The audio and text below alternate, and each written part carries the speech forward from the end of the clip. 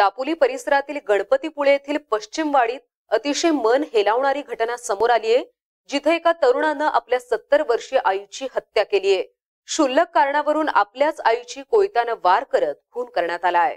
अरुण इंदुलकर नामक इसमानं आपल्या आईचा राग धरत तिच्यावर कोयत्यानं वार करत जन्मदात्रीची जीवनयात्रा संपवली आहे।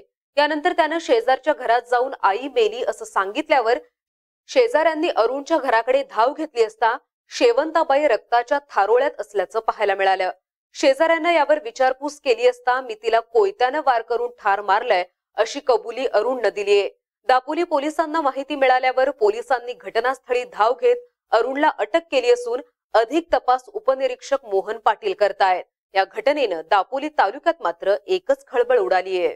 ऑगस्टला दुपारी म्हणजे काल दुपारी 12:30च्या दरम्यान दापोली पालगड येथे गणपतीपुळे नावाचा एरिया आहे, त्या ठिकाणी एक अरुण इंदुलकर म्हणून गृहस्थ आहेत। त्यांची 70 वर्षाची वृद्ध आई आहे, तिला दुपारी रागाच्या भरात कोयत्याने तिचा गळा चिरून तिचा खून केलेला आहे। त्या संदर्भात आरोपीला आम्ही ताब्यात घेतलेला आहे। आज पोलिसांनी कोर्टापुढे आरोपीला हजर केल्यावरती त्याची 3 दिवस पोलीस कस्टडी मिळालेली आहे आणि हत्यार जे कोयता होतं ते आम्ही रिकव्हर केलेलं आहे आणि PSI पाटील याच्यात पुढील तपास करत आहेत। कशामुळे हा मर्डर केला गेला?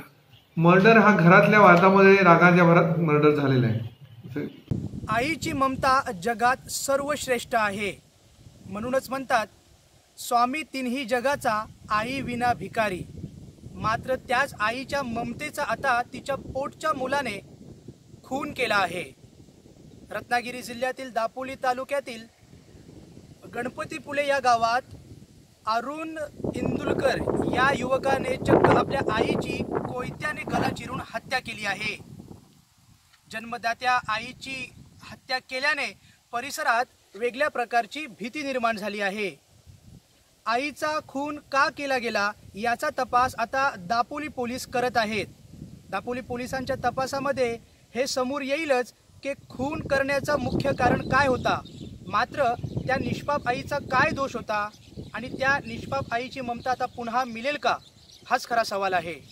Muzammil Jaitapkar, MK news, Ratnagiri.